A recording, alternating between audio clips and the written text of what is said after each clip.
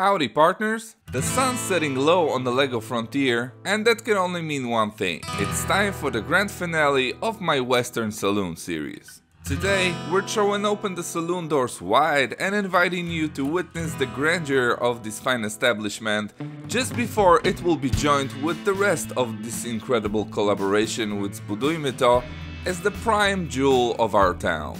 So settle up and join me in the final showdown as I present to you this grand masterpiece of Western folk life where cards are dealt, bullets are fired and whiskey flows as the Mississippi River. And let's get started right now.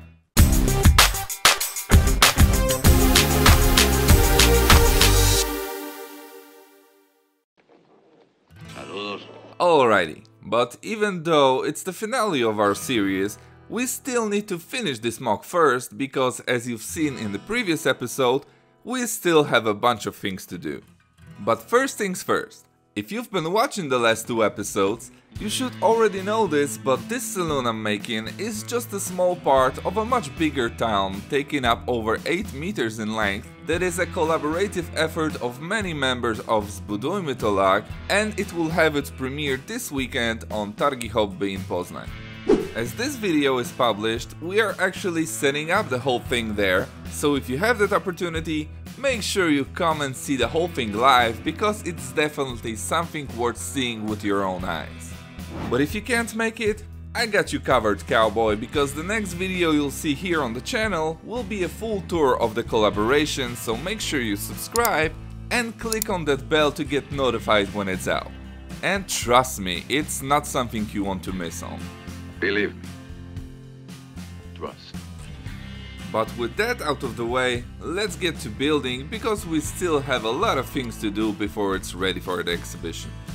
And to even be able to start anything, we need some new parts. As you probably know, Bricklink has been down in the worst moment possible for me, but luckily I managed to get the parts I needed on BrickOwl, so let's see what I got, shall we? So first, we have some snot bricks both 1x1, as well as some 1x4, along with the most important parts for the front deck being the inverted slopes. Next are some plates and tiles that I needed to restock, as I used up all the ones I had, so I have here some 1x6 and 1x8, with also a big wedge part which I probably won't use here, but it'll get handy someday. I also got some 1x1 brackets that I will need for the stairs, some 1x1 modified tiles with bars mostly for the railing on the upper deck, and finally some random pieces that may or may not be used, but again I needed to restock since I have none left after this build. So that's the haul, but I also have something I didn't have to buy, but I did myself. This is a huge advantage of being a graphic designer and working at a print house. I could design my own stickers and print them on sticky transparent foil, having a lot of wood patterns for floors, barrel covers, windows, and of course a saloon sign that will be a destination waypoint for all of the thirsty wanderers traveling through our town. And with all of that in our inventory, we can finally get to some building. And let's start with the left side of the building, which needed some finishing of the ground, and here I made some medium nougat terrain as the rest of the mock, with just a couple of plants, a brown bush, and even a snake that I had to steal from my Indiana Jones mock. But as you can see, nothing extraordinary from this side, but at least I have a clear conscience with not leaving any parts of the build without details, so I guess we're good here. So now, let's get back to the front of the building and let's replace all of the miscolored parts with the brand new ones I got from the haul, and with that, both decks are finally looking as they should. And man, I love how it turned out. I was excited with it the last time, but now with the correct colors, I can really appreciate the technique I used here, because the 45-degree angle looks just perfect. So shout out to whoever invented this technique, because without it, the look of the deck would be much worse, I think. Now, since we're here downstairs, why not make use of the stickers I got, and let's take care of the windows. Go ahead. I made for them just a simple green frame that will refer to the saloon doors, and I have to say that it's looking very good. Even though these stickers are a bit porous in their texture, in this case it adds even more realism to the build, so I have nothing to complain. But you're probably wondering why this middle window is empty. Well, don't you worry about that, cause I have a plan for this place that will be a really fun addition, but you'll need to wait a bit more for that. Take it easy now, will you? Now, since we're making the bottom floor still, let's now switch the brackets in the staircase going to the upper deck with the correct color. I've been using this technique for years and it's still the best one for me, so I just had to incorporate it here, and of course it looks as good as always. So now with the outside down, let's go inside the saloon, because this is where most of the work is left still.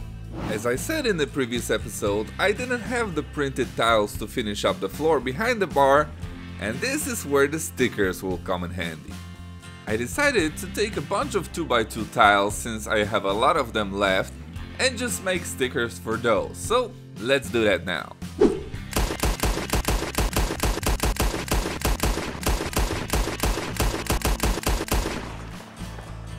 Okay, and now that we have a bunch of those, it's time to finish the floor, bring back the bar and the cabinet, and we have this part perfectly finished.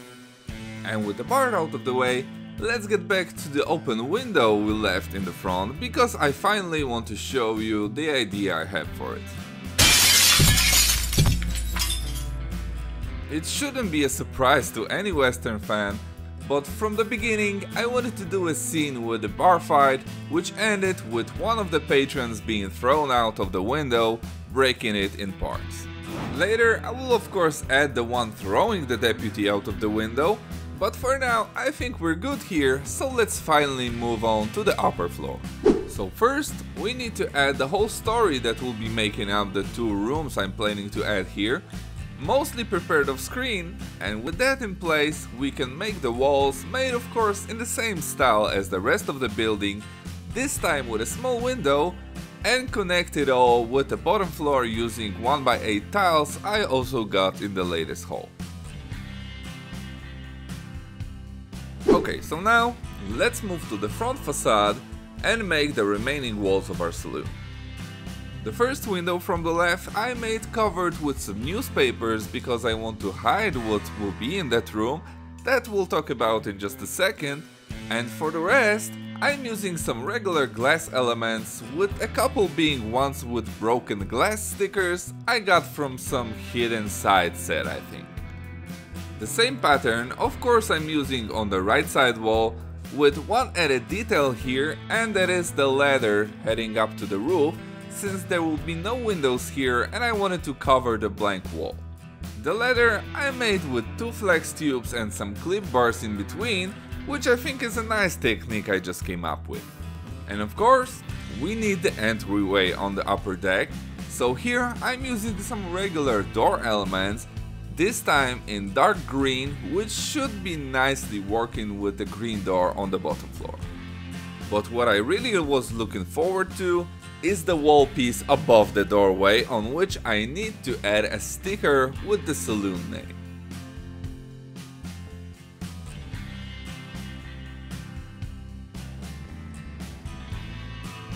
Here I made it in two sizes because I wanted to check out how it would look, but I guess the smaller one looks way better here, so let's leave it at that. And with this added, it's already making the facade looking great, so one more thing to finish it up, let's add some horizontally placed boards that will connect the walls to the roof. But before we start making the roof itself, I think we should finish up the interior, as it will be much easier to work here without the added layer covering it all. Yeah, you're right. So let's just add the troublemaker throwing out the deputy first, and we can start with the upper floor. The back room is not that important, so let's just add some random bricks here to hold who is coming, and we can add the wall, which I decided to make with some dark green wooden panels made with masonry bricks from the bottom, and a medium nougat wall stained with some dark tan spots above. And now it's time to add what is going inside. The original Lego battery pack that will power the two lights I will incorporate here, one being a lantern above the bar and the other one casting the light on the main saloon hall. Now I just need to separate the two rooms with a similar wall just to cover the battery pack, and we can move on to the second room, for which I had a neat plan since the beginning of this build. But first, let's make use of some more stickers and make some wooden boards for the floor.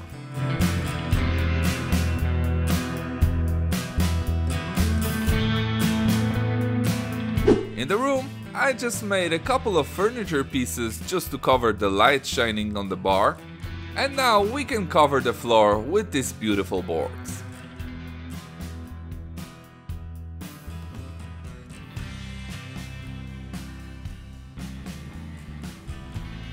Okay, now that we have the floor nicely covered, we can add the wall with the doorway, some pillars holding it all in place, and now let's check out what I wanted to add in this room. In every playthrough of Red Dead Redemption, it's a regular thing to get yourself cleaned up in the saloon bathroom, so I wanted to add it here as well, with some guy taking a bath, with of course a little help from one of the saloon girls. Every cowboy needs a helping hand after all. Ah, yes, I think so. Alright, so with the room done, we still need the upper deck inside, so here again I'm using some masonry bricks with a quite irregular shape made with slopes to fit the doors, and of course a couple of pillars holding it from below.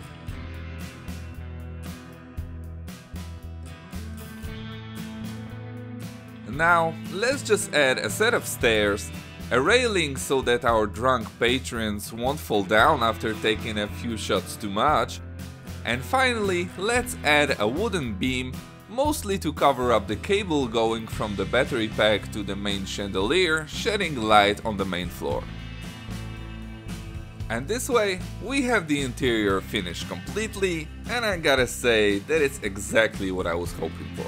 Even though the interior won't be visible for people watching the collab at the convention, I just had to make it perfect, not only to satisfy my quest for perfection in every build I make, but also for all of you guys who are watching it here on the channel. This is so weird! Alright, let's stop with the self-delight because we need to put a roof over it all, and that I made off screen as well because it's not the most exciting piece to talk about, but I tried to make it as much detailed as possible just to make it a worthy finishing to the whole building. And now with the roof connected, making the whole building much sturdier, we can add a finishing touch with some wooden boards all around, and that should complete the whole saloon, I think. Wait a minute. Oh yeah, right.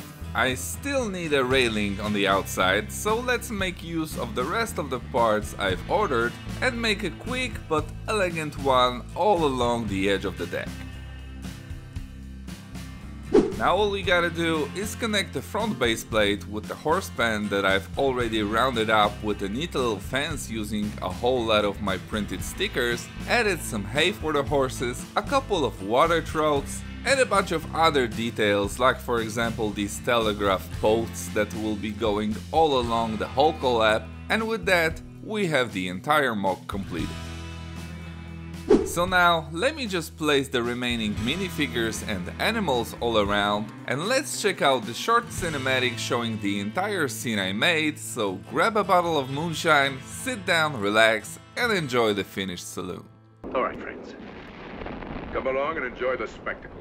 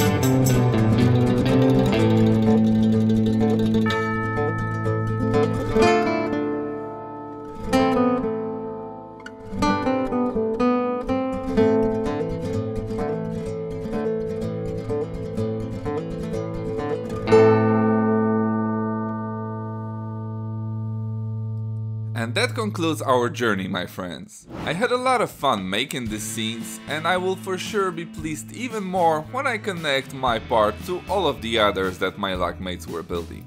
So once more, I invite you to the Hobby Fair in Poznań this weekend, and back to my channel in a week or two to see the collab video in its full glory. And what's in store after that, you ask? Well, I will probably make a video from the whole convention to show you guys what awesome builds are we making, and then I need a break. Not a break from the channel for sure, but from building, because it's been a hell of a year with all of the MOCs I made.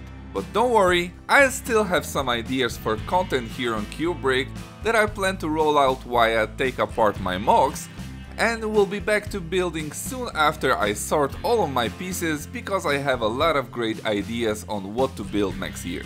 So make sure you subscribe to stay up to date with the content I make, and of course smack that like button if you enjoyed today's video, and let me know in the comments what did you like the most.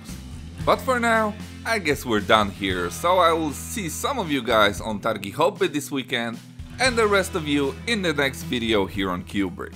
And until then, as always, make sure you keep it brickin'.